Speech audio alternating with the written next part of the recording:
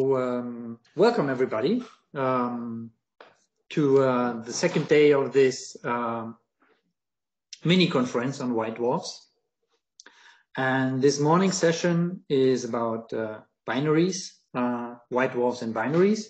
We have three talks. The first one is a shared talk by Stephen Parsons and Anna Pala. Then we have a 20-minute talk by Diogo Belloni, and then we have another shared talk at the end. And after each talk, which in total will be 20 minutes, we have 10 minutes of discussion time. In the chat, you find the code of conduct and the Slack. So in case there is not enough time for everybody to ask his or her questions, then just use the Slack, and the link is in the chat. I think that's it for now. So I hope Stephen manages with his iPad. He had a little bit of problems, as you realized. So we have the first talk by Stephen and Anna, and this is about post-common envelope binaries and then down to the CVs, kind of a review of recent results and their results. So Stephen, just take it away. Right, okay, so as Matthias said, we're splitting this between myself and Anna. I'm going to take the kind of the detached systems, and then Anna will take over halfway through to talk about the cataclysmic variable systems. Now, since I only have 10 minutes, get straight into it. So let's start off here with a brief introduction about common envelope evolution here. So what I'm going to be talking about most here is white dwarfs in close binaries with low mass stars, so M dwarfs. In which case we're talking about binaries that originally had very significant mass ratios, right? So I've noticed here, I've put greater than about 3.2. I mean, this isn't a kind of hard and fast number, but essentially these extreme mass ratios mean that when the primary star, so the more massive one, eventually evolves off the main sequence and fills its Roche lobe as a giant, this mass transfer will always be dynamically unstable. So we're always going to get a common envelope event. There's no chance of any kind of stable mass transfer at these kind of extreme mass ratios. And so we're talking about binaries here that had an original separation of a few astronomical units at most, right? So they were close enough that when the primary was a giant, it did fill its Roche lobe at some point. And of course, the thing is that once the primary fills its Roche lobe and this common envelope event occurs, we believe that this event is extremely rapid, right? Probably around 1,000 years, perhaps even quite a lot less than that. And during that event, the entire outer envelope of the primary star is lost. And so what that is doing is effectively terminating the evolution of the primary star, right? Cutting it off at an exact point in its evolution. And what I'll show later on is that the effects of that can be seen in the distribution of the parameters of these binaries and the white dwarfs, etc. Right? This is imprinted into the population. And of course, this envelope is expelled using energy from the orbit of the original binary, right? So the orbital energy is transferred into the envelope and is used to eject it.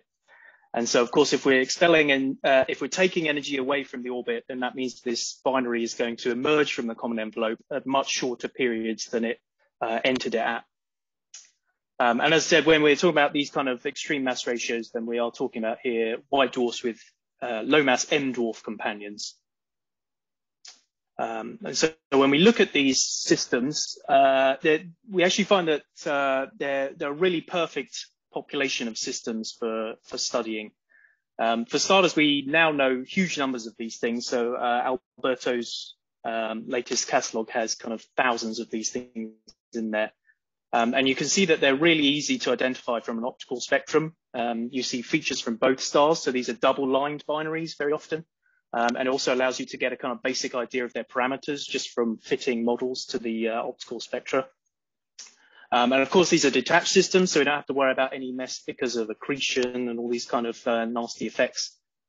And here I've got a little HR diagram there from Gaia showing where these things sit. Obviously, if you combine a white dwarf and an M dwarf, these things are going to sit between the white dwarf and M dwarfs, obviously, although they can kind of sit up above, especially when you have very cool white dwarfs. You know, the most extreme cases, the white dwarfs can almost be the same temperature as an M dwarf. Yeah, okay, good. So one nice thing about this population is so large. However, one problem is that if you just see a spectrum of a white dwarf with an M dwarf there, such as the ones in the top corner, you don't necessarily know if this is something that's gone through common envelope evolution, or if it just happens to be a wide binary that has never interacted, or even just a chance alignment on the sky. So obviously the early work was you know, about trying to find the ones that are radial velocity variable in the sample. But since we're talking about here radial velocity amplitudes of hundreds of kilometers a second, it's not too tricky to identify the close ones. And so obviously one of the easy things you can pull out of this sample is what is the distribution of white dwarf masses, for example, right? So as I was saying earlier, the common envelope is expected to terminate the evolution of the giant star. So we would actually expect the white dwarf masses to be kind of systematically lower than isolated white dwarfs. And the nice thing here is you can use these wider systems as a kind of control sample to compare the post-common envelope systems to, and that's exactly what was done here in this study on the left. So the black histogram on the far left side here is the white dwarf mass distribution for the so-called wide systems, right? So that they're effectively single white dwarfs. And then you compare that to black histogram on the right-hand side, and you can see that the post-common envelope systems are systematically moved to lower masses, which is, you know, it's exactly what we expected. And there had been some hints of this in earlier work with double white dwarfs, etc. But here is an example of the impact of the common envelope on an entire population of systems. And you can see there are plenty of white dwarfs here with quite low masses, you know, below half a solar mass, where we expect the cores to be composed of helium, right? And here they're on the right-hand side. This is a study I did with eclipsing systems, where you can actually measure the mass and radius of the white dwarf independent. So you can compare that to theoretical models, and you can see that the measured radii are far too large compared to carbon-oxygen models, but bang on the helium core models. So this is actually kind of direct evidence that the common envelope is leading to the creation of these helium core models, right? These points here below half a solar mass, those stars never got a chance to get to the AGB.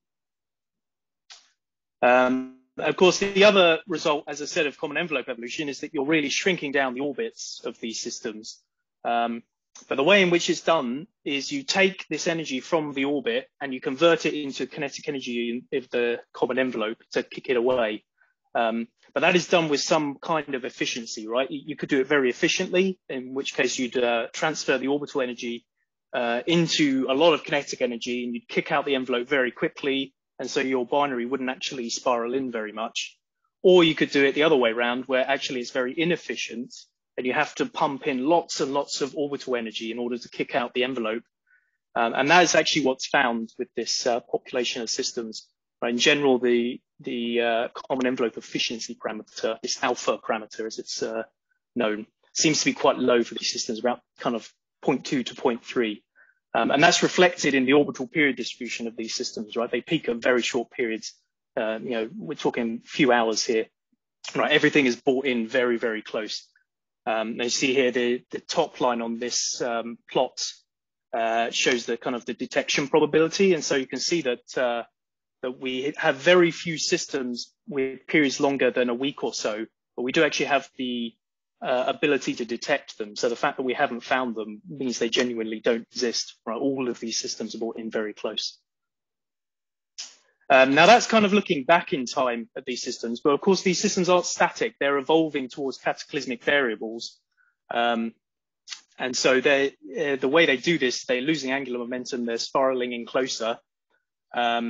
And kind of one of the big predictions of cataclysmic variable evolution is that we have this model called disrupted magnetic braking, where the main sequence stars are losing angular momentum, but if they have a mass below around 0.2 to 0.3 solar masses, then they don't suffer from magnetic braking, or at least it's strongly depleted. And that is actually also seen in this population of detached systems, where you notice that systems with very low mass secondaries are more common than higher mass secondaries, simply because the higher mass secondaries are experiencing enhanced angular momentum loss. And so they're spending a lot less time as detached systems, and they're evolving through this phase very fast and becoming CVs and dropping out of this sample.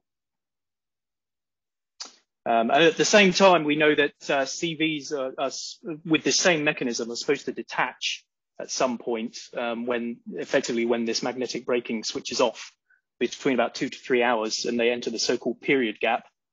And when they do this, they will effectively become detached systems and look exactly like the rest of the sample. And Monica Zorotovich showed a few years ago that you can actually see these systems in the sample of detached systems. And of course, you can also use these systems to study a whole bunch of other kind of stellar physics, right? So here on the right-hand side, I used it to test the mass-radius relation for low-mass stars. You can do things like the age-activity relation, age-metallicity relation, a whole bunch of other things I just don't have the time to go into here at all. But this is just kind of proving that these really are kind of ideal laboratories for studying a whole bunch of different stellar physics. And then finally, the last part of my section here, I just wanted to mention that everything I've shown so far is just taking into account white dwarfs with these low mass M dwarf companions. And if you want to go up to higher masses, obviously things get a little trickier to actually find these things. Right? So when you have something like an FGK star, then it's going to totally dominate in the optical, and you're not going to be able to see the white dwarf at all. And so you have to do things like move to the ultraviolet, as we've started to do here. And what we're beginning to find is that there's a population of systems at these kind of masses that appear to have undergone very similar evolution to the M dwarf ones. And so, normal common envelope evolution. But there's also a population of much, much longer period systems that could have undergone either a different kind of common envelope or maybe stable non-conservative mass transfer, etc. And then, of course, you've got other kind of weirdo systems, things like ELCDNs, etc., that are kind of not so much contaminating, but adding different channels. And so things get a lot more complicated at higher masses. So this is kind of very much in the early stages here, but hopefully we can kind of develop these higher mass systems as well in the next few years. And so then I just finish off my section there by kind of leaving up a few links to some of the most well-known catalogs there for people who are interested in this stuff. And that's it from me, really. So with that, I'll hand over to Anna. Yeah, thank you, Stephen. So in this second part of the talk, instead, I will focus on those binaries that evolved in a semi-detached configuration, and I will focus on those that are known as cataclysmic variables, which consists in a white dwarf accreting from a late type main sequence star through Roche-Loeb overflow and with the formation typically of an accretion disk. And these binaries have orbital periods between 80 minutes up to 2 days. And connecting into a wider picture, these binaries are also important because we know thousands of them, they are nearby, they are bright, and we can directly observe both stellar components, and we can measure their physical parameters. And therefore, CVs are one of the best laboratories that we have to constrain our understanding of the evolution of all kinds of compact interacting binaries. And that's the reason why we should really try to gather an understanding of their evolution that is as complete as possible. And from the theoretical point of view, Stephen already mentioned something about the evolution of binaries, which is driven by orbital angular momentum losses.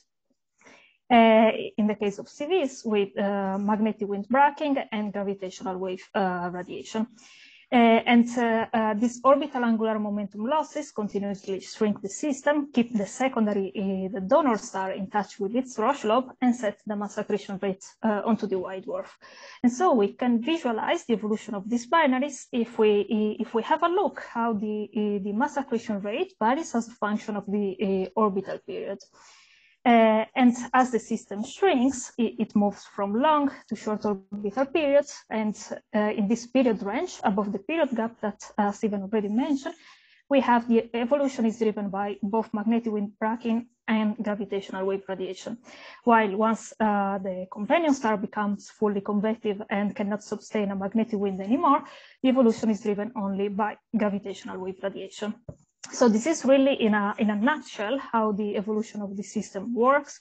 But what I would like to discuss is a still open question in the evolutionary models of this system, and particularly the problem related to the mass of the white dwarf, and so the response of the white dwarf to the mass transfer process. In fact, in this work from Zorotovich in 2011, it has been shown that CV white dwarf are more massive than both the detached progenitors, which that Stephen told us about, and also than a single white dwarf.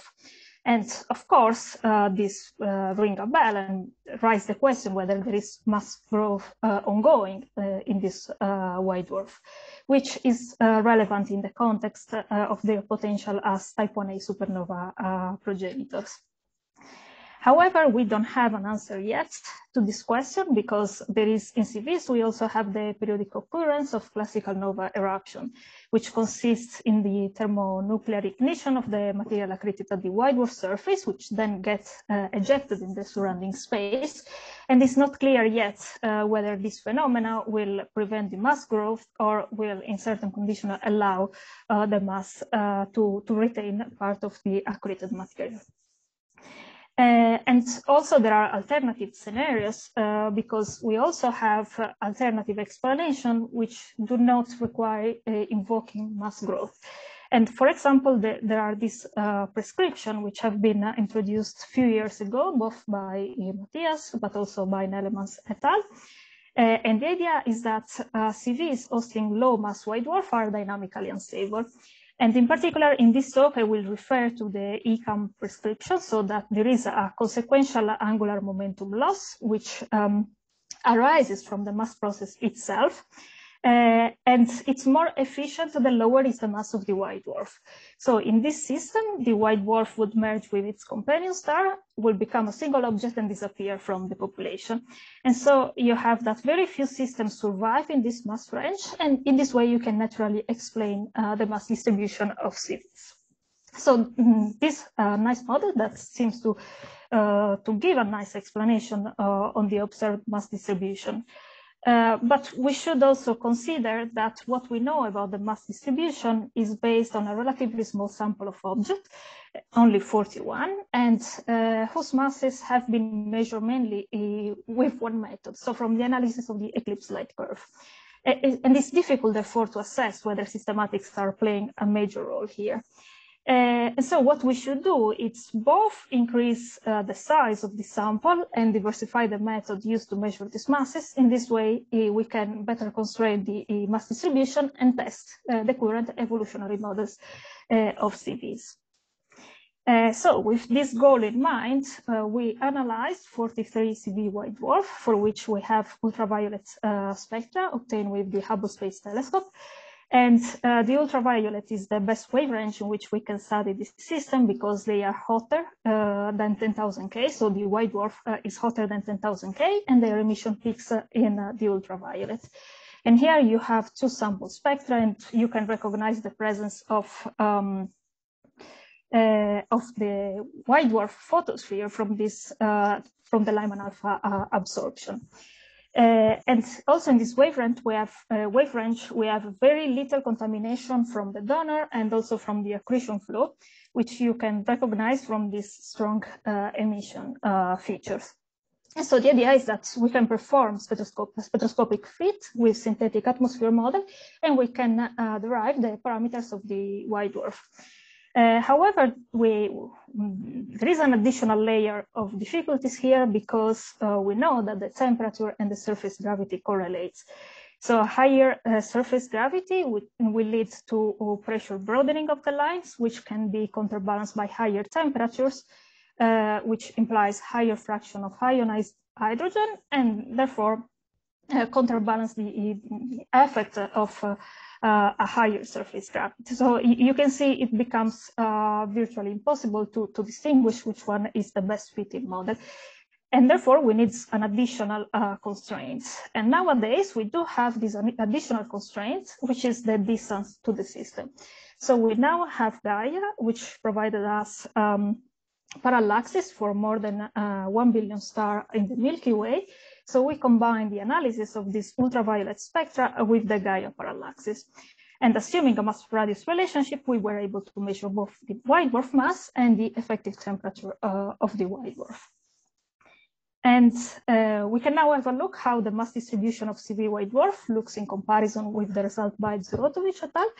And we can see that the average mass is still there. It's about 0.8, so we can confirm that systematics were not playing a role, and indeed CV white dwarf are massive. And moreover, we also unveil this tail of objects at low masses, which are helium core white dwarfs, which were not identified before, and therefore before were not included in population models. So since we are finding them now, the models should also be revised in order to account for the presence of these systems.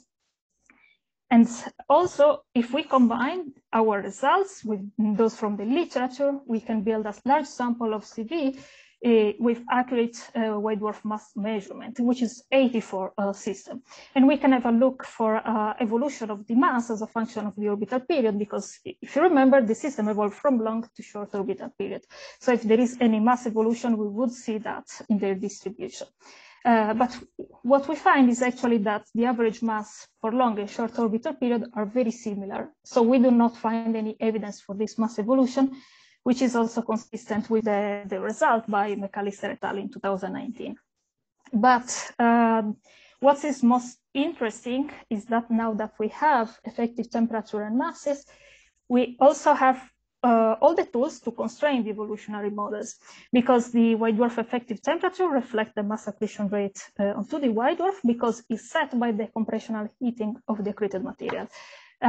So we have this relation, and we know the effective temperature, we know the mass of the white dwarf, we can derive the observational mass accretion rate, and we can compare them with the theoretical prediction. And this is how the effective temperature we measured and the mass accretion rate we measure, color-coded as function of the mass of the white dwarf, looks like in comparison with the standard model, in which we have only magnetic wind bracking and gravitational wave radiation. And here you can see that the model systematically underestimates the effective temperature. And so this model are indeed missing an additional ingredient, which increases the mass loss in the system and makes the white dwarf hotter. And from our result, we can also see that these additional ingredients must be more efficient the lower is the mass of the white dwarf. So from this result, we can see that we find observational support from the idea behind the ECAM model that I told you about at the beginning. And this is the comparison between our observation and the prediction from ECAM from Bellori et al. In 2020. And you see now we have a better agreement between theory and observation. However, the observed effective temperature are more clustered, and the mass accretion rate are more scattered than the theory. And we can see this better if we break down this distribution in different mass beams. And this is just telling us that ECAM is going in the right direction. It's including in the model the additional source of angular momentum loss that we are missing, but still need to be refined in order to better reproduce the observed scatter in the mass accretion rate. Because at the moment, it's systematically underestimating, overestimating the mass accretion rate in system hosting low mass and high mass white dwarf. And I think I'm running out of time, so I will leave here my summary. And thanks for your attention, and Stephen and I are ready to take questions. Thank you very much for these nice reviews. Questions, please. Laura. Hi, great talk. I am interested in so if these things merge, if the low mass white dwarfs merge with their companions, if we think we might actually be able to observe these merger events and what you think they might look like. I guess this is a question for me, right? Yes. I think that's quite difficult to observe. So in this merge, you basically have that the donor star will just form an extended photosphere around the white dwarf. So basically, this object will look like a giant. So I don't think we can directly observe them and find them as. I don't think we have observational techniques now for the moment to find them, but anyone can contradict me. What about them looking like slow novae? So my thought is that this consequential angular momentum loss should actually look like a slow nova, and maybe some fraction of slow novae should result in mergers. What do you think about that? I have no idea about that because I'm not really a nova expert, so I'm not sure how this would look like, but maybe someone else would like to comment about that. Maybe I can very quickly. I think the event is difficult. It's a good idea, but I think it's still difficult to see. What I think we can test is if the low mass single white dwarf population that emerges from these resulting giants, if this is in agreement with observations, and it seems to be. So this is kind of the evidence we have. Next question, Dan.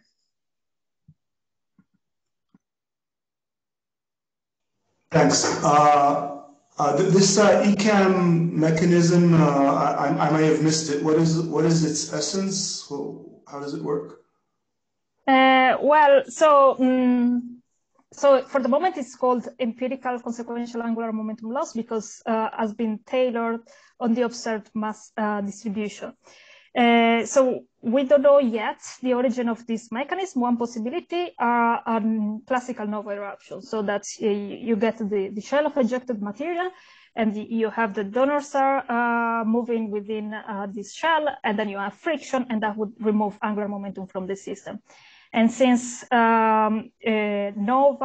eruption in civil hosting low mass white dwarf have lower expansion velocity, then this mechanism would be more efficient for the system as the kind of mechanism that we need to bring into agreement the theory with the observation. But the observational constraints are still too few to be conclusive about this possibility. Thanks. Okay, maybe one last question, Wolfgang.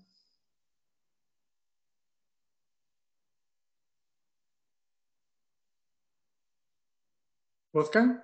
Yeah, sorry, my microphone had issues. Thank you very much for a really nice talk to both of you.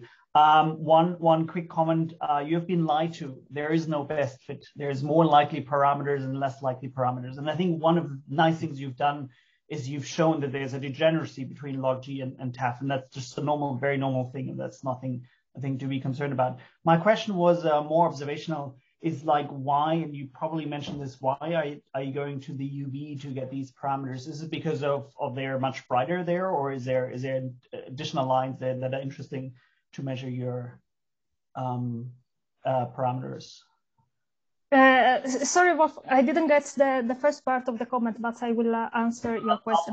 I mean, no, like I think the degeneracy you found is perfectly reasonable. You were sort of worried about this, and nothing like that. Yeah, no, I mean the degeneracy, it's normal that we have with white dwarf. I just pointed it out. Maybe there are no experts in the public that never had to deal with spectral fitting.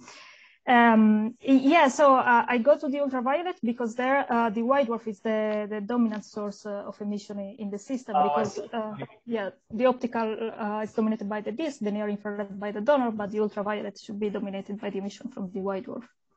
Thank you. Okay, there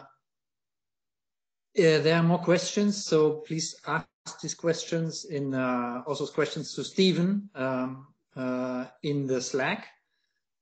I think we better move to the next talk. Thanks again to Stephen and Anna for the nice talks.